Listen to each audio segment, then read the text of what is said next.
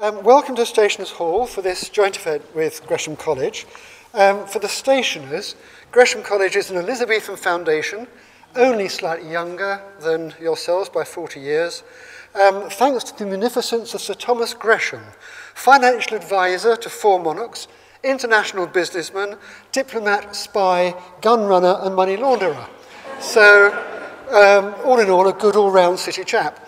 He established 7 chairs in order to bring the new learning to the good citizens of London and endowed the college with the income from the shops in the Royal Exchange in order to do so. The college, of course, has failed miserably to educate the good citizens of London, so we continue to spend his money on an annual basis. However, over 20,000 people a year attend Gresham College lectures, of which there are round about 150, and we are very lively on the internet with about 1 million downloads a year. Now, for the members of the college, the Worshipful Company of Stationers and Newspaper Makers originated as a guild in 1403, became a livery company in 1557 at the behest of Queen Mary and King Philip of Spain, which makes us a unique company in the livery.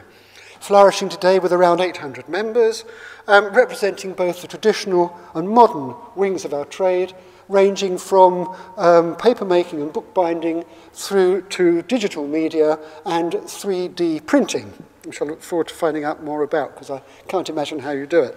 The company is also involved heavily in charitable works, ranging from support for the Royal Marines through to our planned Stationers Academy. Now, we join forces tonight to consider the question of Armageddon in cyberspace. The world is so heavily dependent on the internet and electronic means of communication that thought must be given to the unthinkable. First of all, how do we ever get by without all of our electronic bits and pieces? But what would happen, and some would say will happen, if cyberspace fills up, if it goes wrong on a temporary or permanent basis, and of course in these difficult times, what happens if it is threatened, and how can we protect ourselves both from the dangers that we know and of course the ones that we don't yet realise could be coming. Of course, there always have been problems with clerical records and misfiling and the like. I've had fun in my time both with my bank and the local surgery where there have been 2 T.J. Connells, one of whom was a Timothy and one of whom had my middle name of John. And Lloyds Bank covered itself in glory because they put incoming money into my account, to which I had no objection whatsoever, but the other T.J. Connell had no sense of humour and objected to my mortgage being paid from his account. So there we are.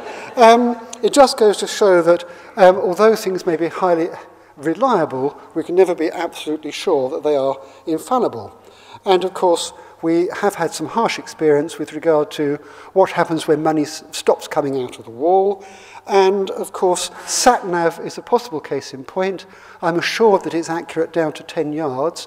But what would happen if by some unpleasant chance, not that it went wrong, but it went a bit wonky?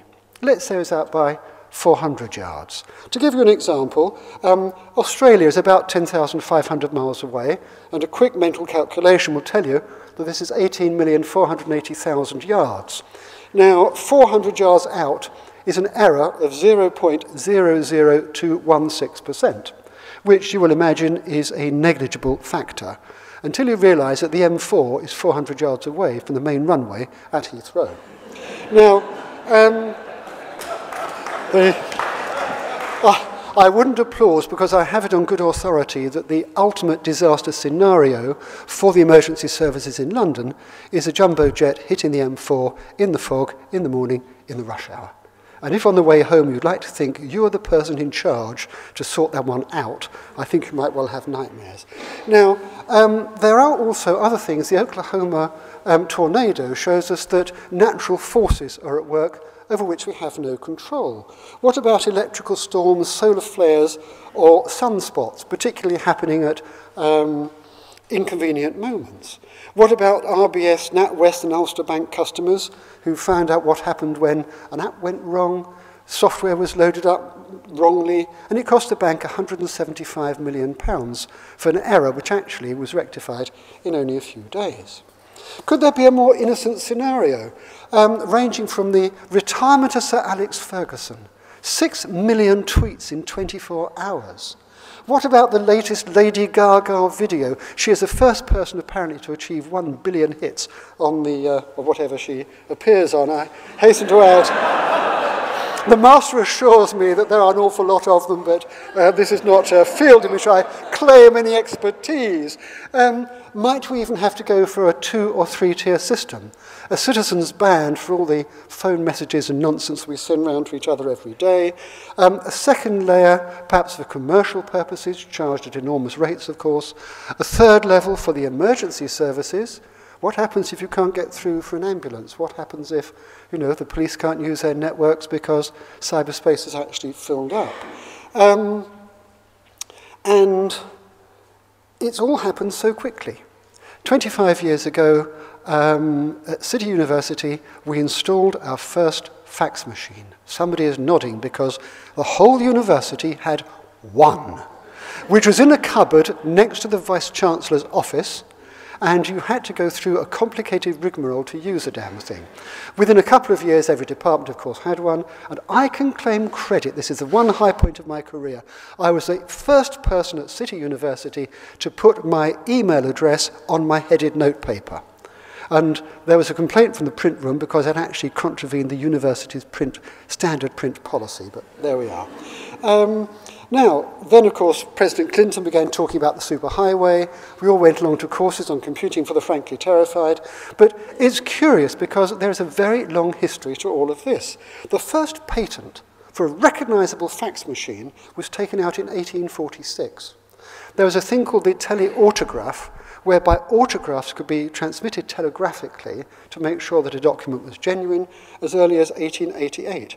Xerox introduced long-distance xerography. Do you remember that? 1964. So the development of what we now look at as intermediate technology has taken an awful long way to get there. What frightens me is where we are with the latest technology in 20 years' time. Now, today we have an expert panel who are going to tell us quite what will happen.